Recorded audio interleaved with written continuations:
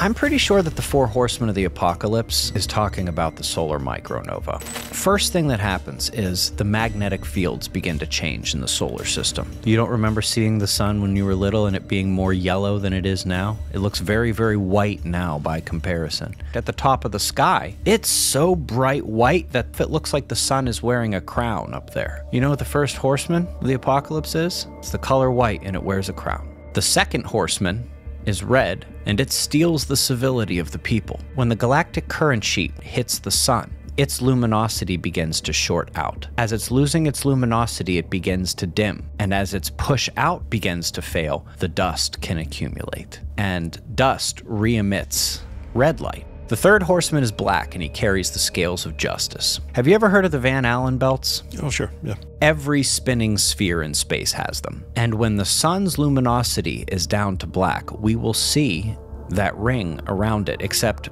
in a 2D version, so it'll kind of look like a black sun. The final horseman is pale. He brings death, right? When the micronova occurs, through all of the dust and the plasma, we will begin to see that yellow hue, that pale hue once again, but hell follows with it. It's interesting that the sun's progression of the micronova is white, red, black, pale. The exact same thing, and with the same consequences said to be brought by each of the four horsemen.